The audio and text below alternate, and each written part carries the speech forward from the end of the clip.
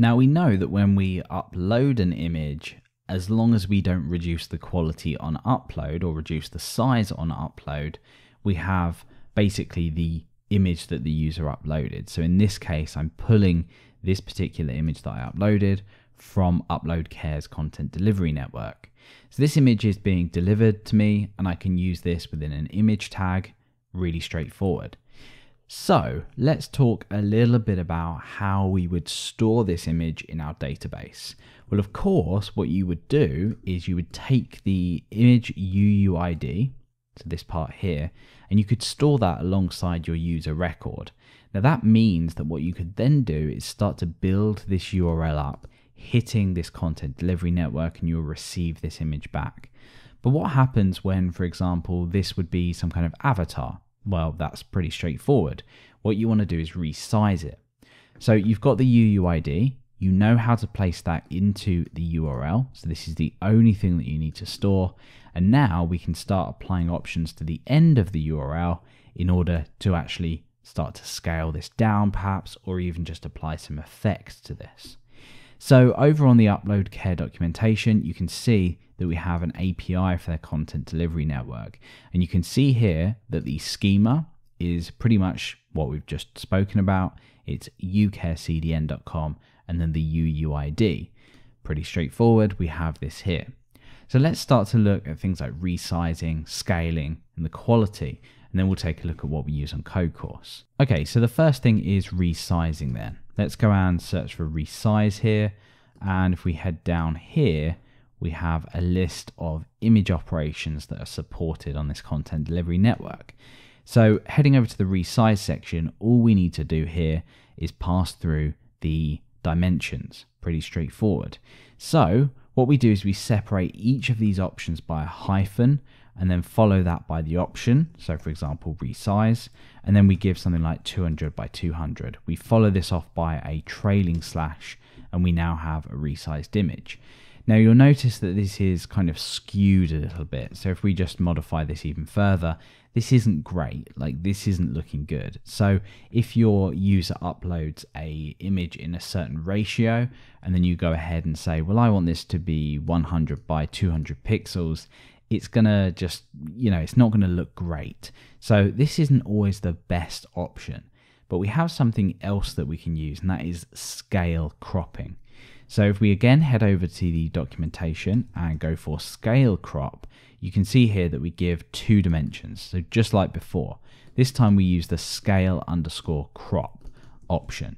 So here you can see that this has achieved a slightly different effect. What it's done is it's scaled it down, but it's also cropped it, which is really useful.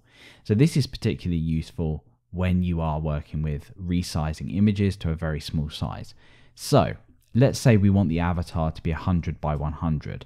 Now this is great because the image that I've uploaded is in a good size. But if we were to take another image that wasn't perfectly proportioned, we'd have a little bit of a problem. So let's roll with the example of doing this at 100 by 200. Let's say we did want an image in this kind of size. And of course that's perfectly feasible. Well, what we can actually do is pass an additional option through to here called center. So what that will do is it will take the image, it will scale it down, but it will place the center of the image in the center of that newly scaled size. So you can see how useful this can actually be. Okay, so now that we've got this done, we can move on to something like quality. Of course, this is an issue because if you are rendering, say, lots of avatars, you might want to just bump down the quality just so this is a little bit faster to load. So let's go ahead and search for quality here, and you can see that we just provide a value, and these are pretty straightforward. So it's normal, used by default. So at the moment it will be set to normal. We've got better, best, lighter, and lightest. So this will just gradually lower in quality.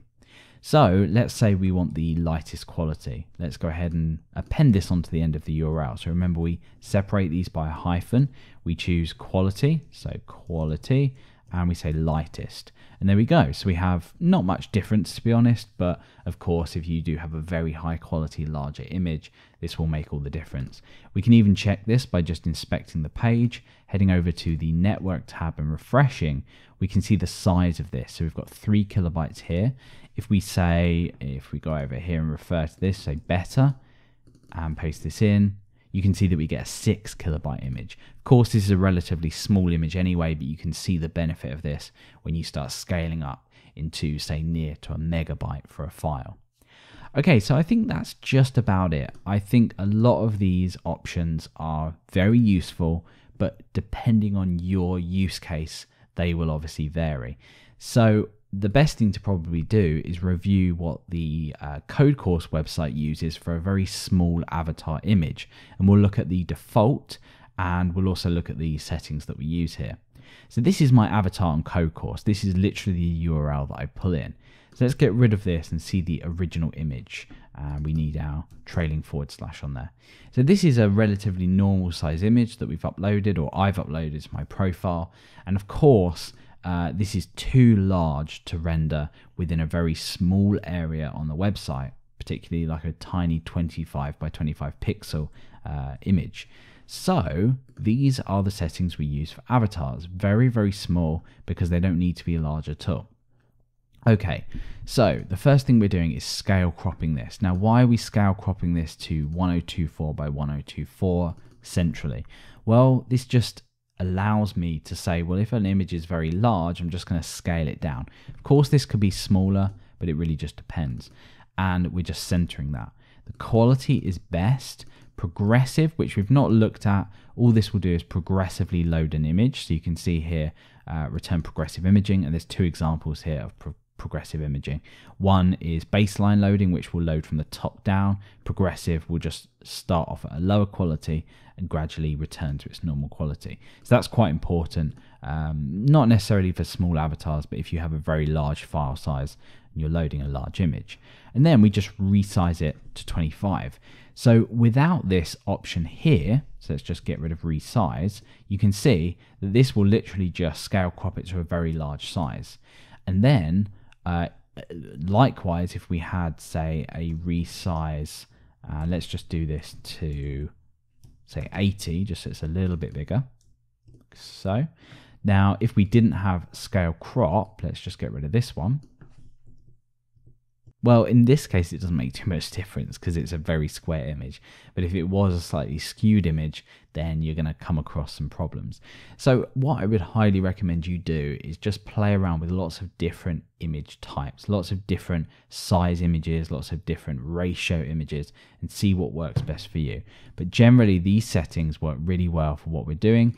And for such small image sizes like 25 size images or 25 pixel size images, this works really well. And we're scale cropping it to a kind of very square image, so that makes a lot of sense. So obviously the benefit to doing this is that if you are, for example, on your website rendering out a user's avatar, you might want this to be a different size in different places on the website. Well, of course, that means all you really need to do is say, well, somewhere else I want this to be 200 pixels. Somewhere else I want this to be 50 pixels, for example, maybe on a forum and you want the image to be slightly larger. Well, in the navigation bar, I want this to be 25 pixels. There you go. You have one option that you can pass through to some kind of method, and you can resize the image like that. Let me switch over and show you how we actually do this on the Codecourse website. So if I just pull this up in my text editor and head over to the user model, we have a avatar URL method. Now previously we're using Gravatar, and we're still using that to fall back to a image if a user hasn't uploaded an image. However, in the database, if we're storing an image UUID, so we're just literally storing this part of the image, we don't need anything else because we can define all of our settings and the URL in the actual method itself. Then all we're doing is we are hitting the CDN, we're passing in the UUID, we're passing in all the other options. And when we do call this method, say whether it's in the navigation bar on the forum, what we can do is pass an array of options in. And all we're doing here is grabbing the size, By default it's 45, but of course this can change. The size will be placed into there, as we've already seen, and it works exactly the same for Gravatar as well if the user has a Gravatar image and hasn't uploaded an Uploadcare image. So this works really well. It's really the perfect solution because you don't have to handle any of the uploading yourself. It would take so long for me to set this up on my own. So that is how the CDN works, and it's really just the magic factor of bringing all this together. Actually implementing this is really straightforward. It's really easy to customize, really easy to change around. And of course, once we've done this, we have an even easier way to access images via the CDN.